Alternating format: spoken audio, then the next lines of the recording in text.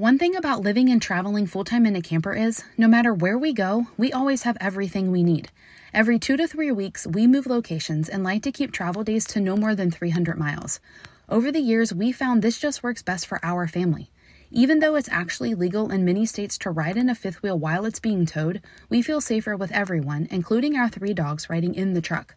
Since our home is always behind us, when we need to use the bathroom or take a break, we can just pull over. Today we stopped at a rest area in Missouri.